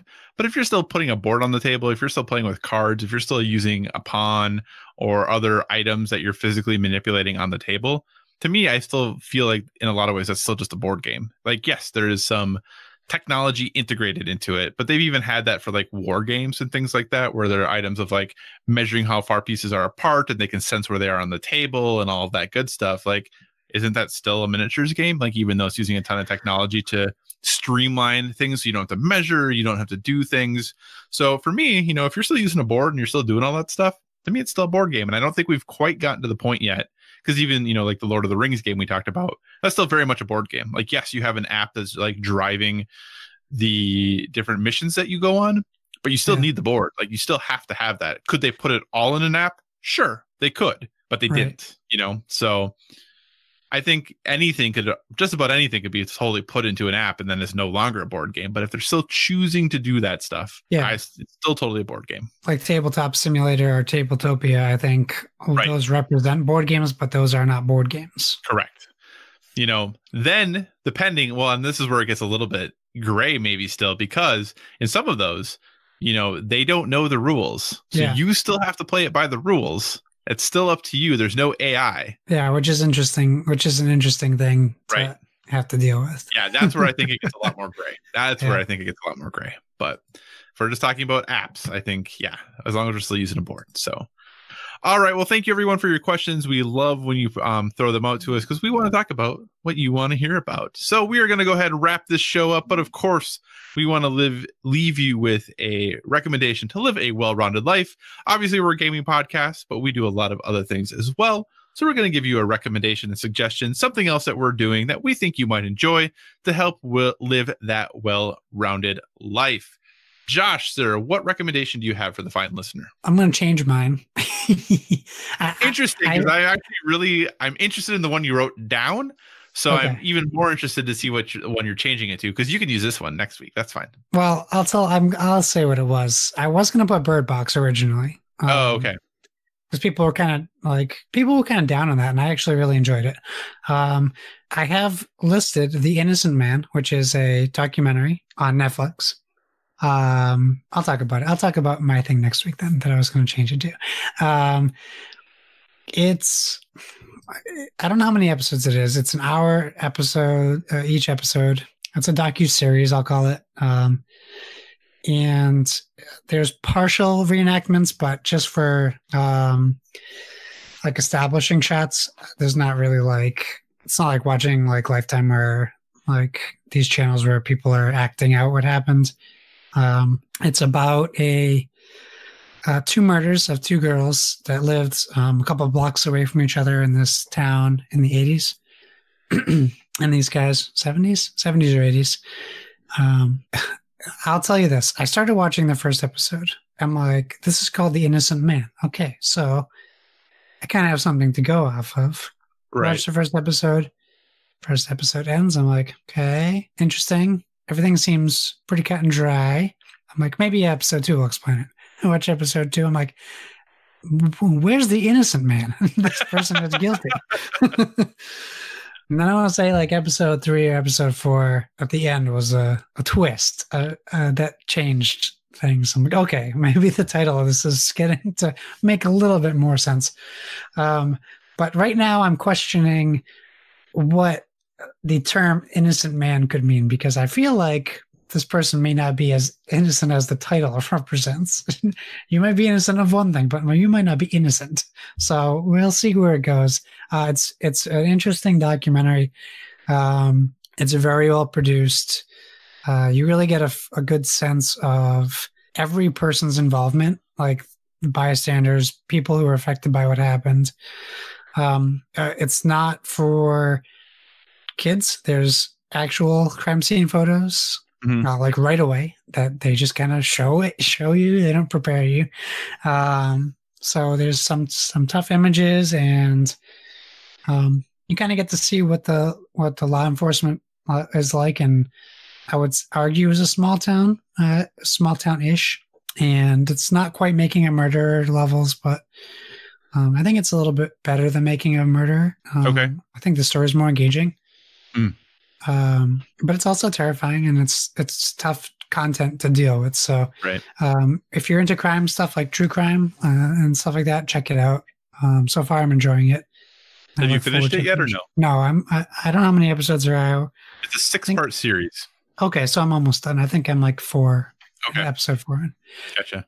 Yeah, so, it is in my queue to watch. I am very interested to watch this one. Yeah, check it out. I would say if it's something you can handle, like right now, maybe I should have waited like a couple of weeks in my life till I was in a better situation to watch something like this, but I'm just taking it all in and enjoying my time with it.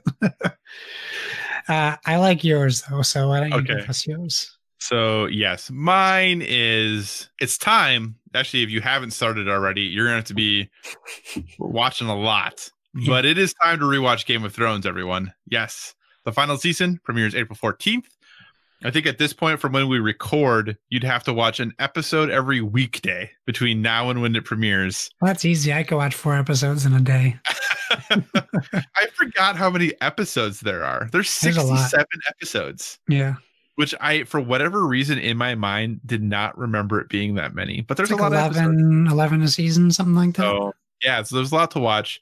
But yeah, time to rewatch Game of Thrones. I tried to convince my wife to do it, and she wanted to start an episode or in season 3 because she thinks season 1 and 2 are really boring. Oh, they're so good. I know, and I'm like, season 1's like one of my favorite seasons.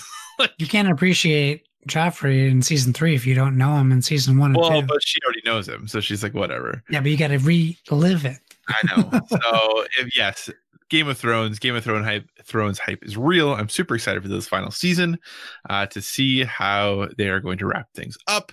So, hey, rewatch that, relive some awesome moments.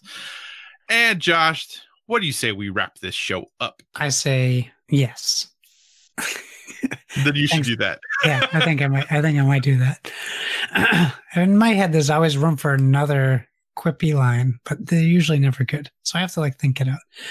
Thanks for joining us, everyone. Remember, you can find us on social media at BoredWithVG, and make sure you use that hashtag BoredWithVG. We're on Facebook.com/BoredWithVG and the slightly full BoredWithVG@gmail.com. Thanks for sending. We already got some of your meta spring submissions, and we're getting these fun emails from publishers, and we got that fan fiction on the way. I just know it's coming. You can find me on Xbox and Epic Games and Ubisoft and PlayStation. Why So Serious? That's SIRRIUS. Baloney _ Borbone on Instagram. But there's just pictures of my kid and escape rooms on there, so you can check it out if you want. But you can stick to our Board at the Fiji on Instagram for board game pictures. Kyle, where can they find you? You can find me on Twitter, Instagram, PlayStation Network, Xbox Live, Board Game Geek, all at Psychocross, CYCOCROSS. As always, if you have suggestions for future topics, be sure to reach out to us on the social media because we want to talk about what you want to hear about. Please, please, please send those submissions for Meta Spring, boardwiththevg@gmail.com by Friday, January 18th at midnight Eastern time to be entered to win. The more people, we have a good little stream of them going right now, but we'd obviously love more of them. So please send your submissions there. And finally, everyone, whether it be board games or video games, never stop gaming.